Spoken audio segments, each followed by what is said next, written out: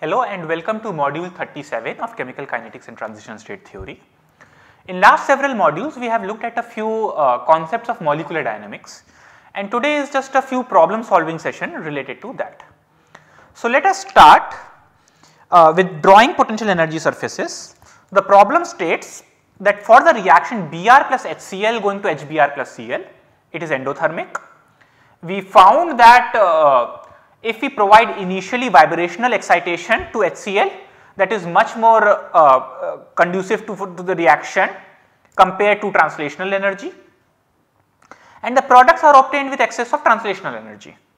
So, the part 1 asks you to draw a potential energy surface with respect to HBr distance and HCl distance. So, I will give you some time, pause the video and draw this potential energy surface.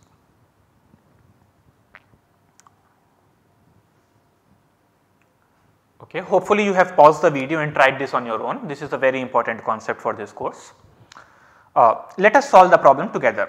So, first let us gather information on what we have provided you.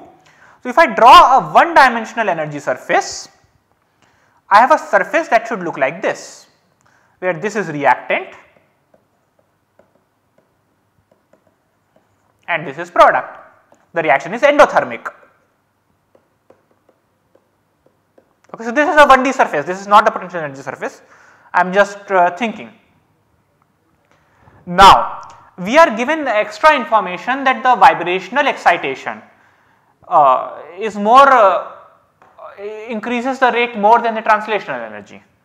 This implies transition state is late,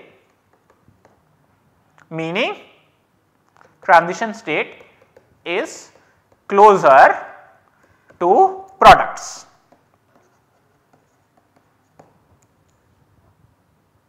Right, that is what we had discussed earlier. So, you can go back to that module and relook at it. If vibrational energy is more conducive, that implies that the transition state is much closer to the product side. Alright. Now, let us just make a few more induction. So, our problem is our reactant looks like this. What do I gain from this? Q1 large for reactant and Q2 is small at reactant. My product looks like this, where you have HBr and Cl is far separated away. So, here Q1 is small, this is Q1, this is Q2 and Q2 is large. So, for my reactant I will have large Q1 and small Q2 and the opposite for product. So, let us actually draw the energy surface with all this information now with me. HBr distance here, that is what the question has asked me to do. Q2 which is equivalent to HCl distance. Now, where is my reactant on this? We analyzed Q1 must be large and Q2 must be small. So, my reactant is somewhere here. Where has to be my product? Q1 has to be small, Q2 has to be large. This point must refer to product. Now, also remember we have argued that a transition state must sit closer to product than to reactant. So, this is somewhere which will be transition state. I will just change the color of my pen now, otherwise things become confusing. Okay. So, now let us draw energy surfaces first close to the reactant. Here if I increase Q1, what will happen? Well, if you are increasing Q, let me just draw this once more.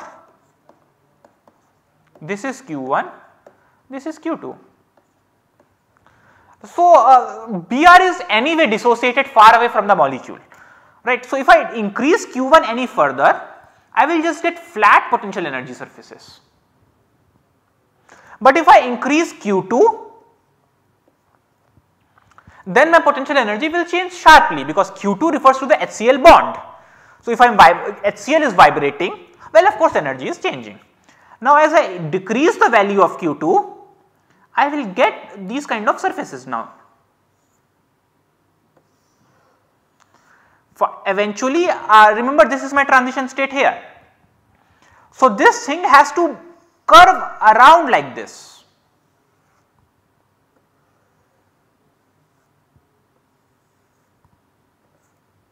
Okay.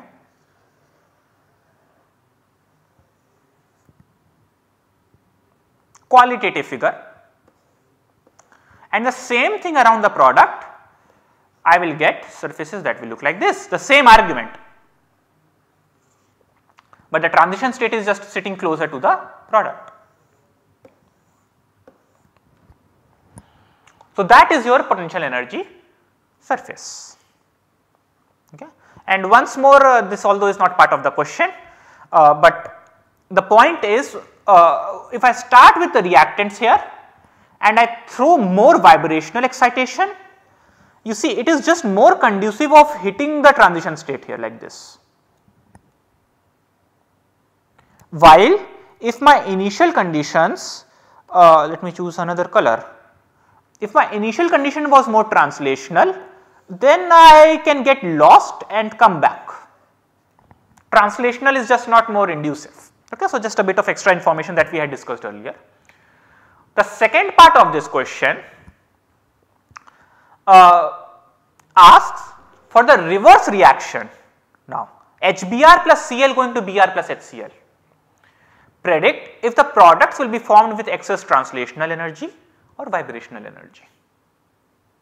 So, I will again request you to pause the video, think about it and answer on your own. Okay, hopefully you have paused the video and given it some thought. Let us discuss it now together. So, well, I will argue it will come out vibrationally excited. Products will be vibrationally excited. Why? Because remember, for the forward reaction,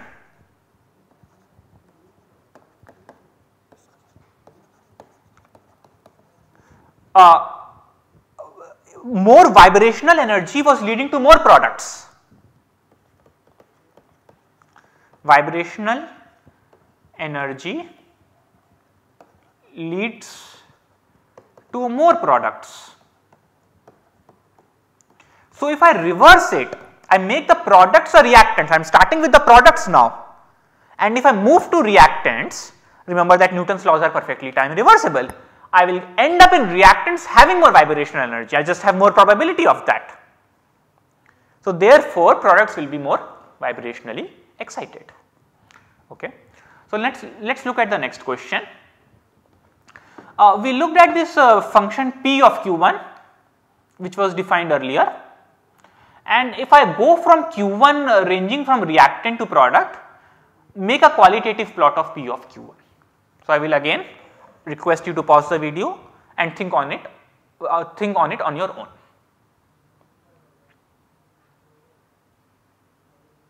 Okay. I very much hope you have paused the video. This is an interesting qualitative question and hope you have an answer. Let us do it together. First of all, how does V looks like as a function of Q1? That one is easy, that looks like this. This is reactant, this is transition state, this is product. P is the probability density with Q1 equal to Q1 naught. So, if I set a certain value of Q1 and I am asking at thermal equilibrium,